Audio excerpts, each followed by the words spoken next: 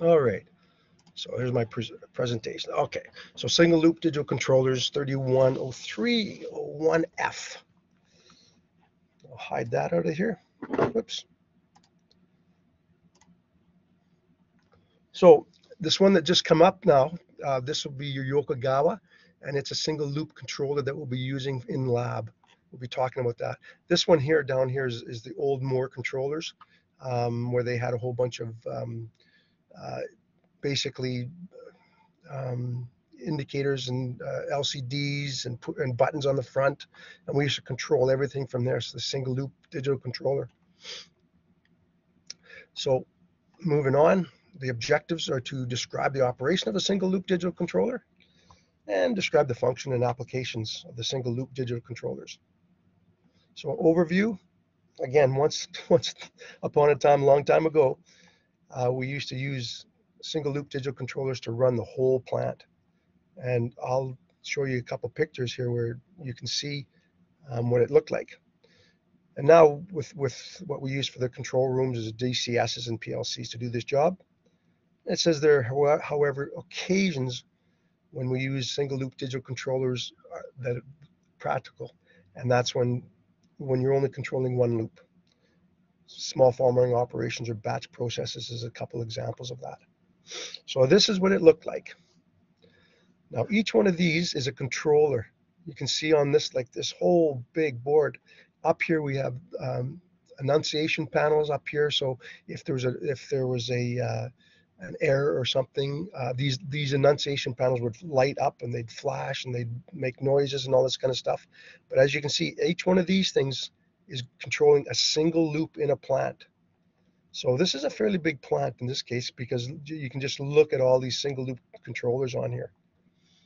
The other thing they used to do too is, so between the controllers, there was no way of telling, which controller worked with which chart and all that kind of stuff.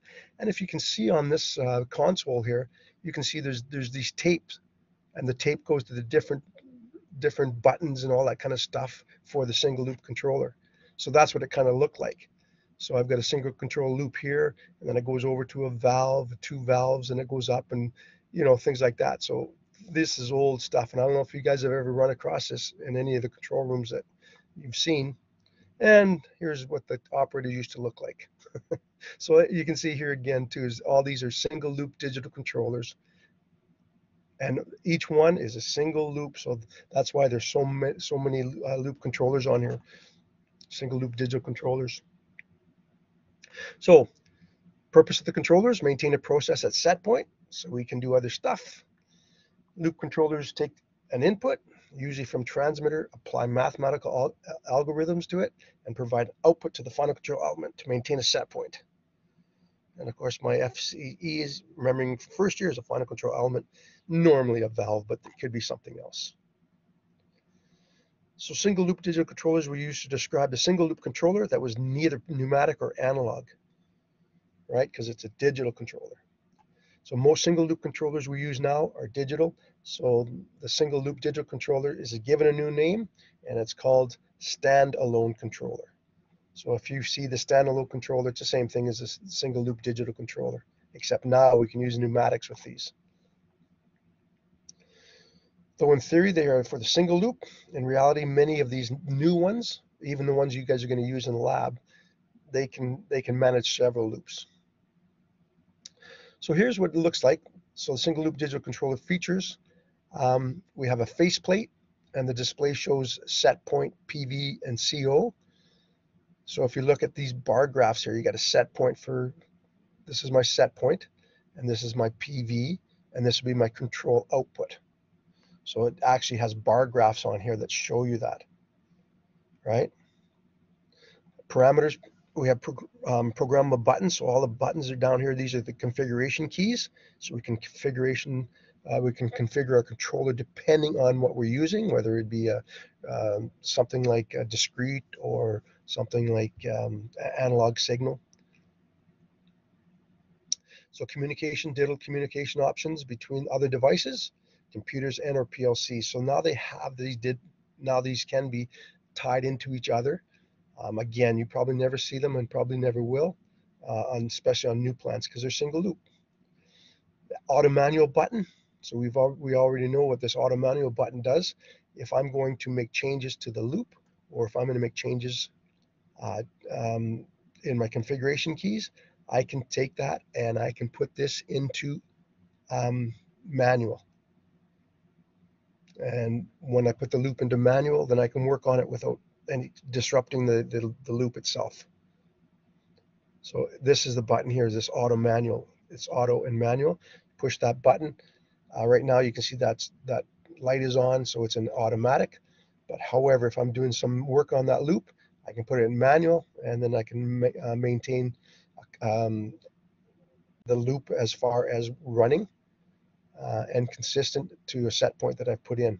So that auto manual button is really, really important. Acknowledge, so this is my acknowledge button here. So if I've got the LCD display or whatever, if I've got an error in my single loop digital controller, I can just acknowledge it. And then the bar graphs, of course, one for set point, one for process variable, and one for controller output. So networking, now because now they're more advanced and we're capable of communicating with each other. This allows for more advanced process control strategies like cascade and selective control. So here you got an Ethernet cable to each one of these SACs.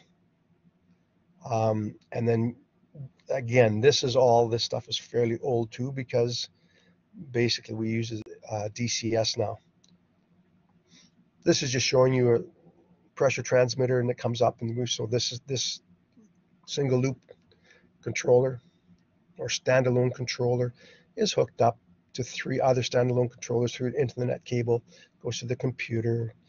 We also have an Ethernet mod bridge. And that's kind of what they look like when they're networking. Not much to them. Have you guys ever seen a single loop digital controller yet? No, actually. No. I don't know if you ever will, but I've seen a few at some older facilities that we work at. You have, eh? Okay, good. Yeah. Excellent. Mostly just level, like tank level controllers and such. Yeah, and that's it. When they're standalone controllers, usually they're just capable of doing one thing, like you say, levels or any of those. So the function input signals, analog will take a 4 to 20 milliamp signal, a millivolt. We can also tie in an RTD or thermocouples. Discrete, those are pulses or switches, on off, zeros and ones. And then the ability to condition the input signal. Output signals are analog, 4 to 20, or discrete contacts. And we also have the ability to condition the output signal. Control functions, Garris proportional, proportional integral, and PID. Proportional integral derivative, we have those functions of the standalone controllers. And obviously, every manufacturer will have different options. Here we've got the Yokogawa, so that's what you'll be using in the labs, and they have multifunction too. So configuration, controllers must be configured for the process, obviously, they're applied to. Configuring is a procedure of inputting the required data into the controller. Modern controllers are complicated, but there are 3 basic things we need to configure. Input signals. So if my input signal to that controller is milliamp, millivolt, RTD, etc. Controller algorithm, PID. You can put proportional, proportional integral, and proportional integral and derivative into these controllers, standalone controllers. And then, of course, we have the output options, and they can be reverse or direct acting controllers. Input connections, the discrete and on-off, open switches, closed switches, things like that. Alarms, we have enunciation panels that will alarm. So these can be dry contacts electrically separated from the device. So when we talk about electrically separated, we talk about this right here, this optical isolation, right? So here I've got an LED, and here I've got a transistor. So it's optical isolation here. So I'm isolating the output from the inputs. And that's very important. We call it galvanic isolation, where there's no wires or no solid connections between the input and the output. And this one here just happens to be optical isolation. Pulse inputs, rapidly alternating signals. Examples of that, high or low signals that represent the state of the input. Totalizing and scaling, we can do that with these with the input connections. Converting rates of pulses to a scaled analog frequency. Analog input connections, these are always continuously variable. They say there's infinite number of inputs on an analog input signal. Example of these is 1 to 5 volts, 4 to 20 milliamps. Of course, we use that 250 ohm resistor to convert it to 1 to 5 volts. Converting rate of pulses to scaled analog frequencies. Universal analog input, as we know, it's continuously variable. Slide wires or potentiometers, those are the pots we call it. That's example of an input connection. Resistance readings, so if we're looking at thermocouples and things like that. Millivolt readings, RTD resistive temperature detectors, thermocouples.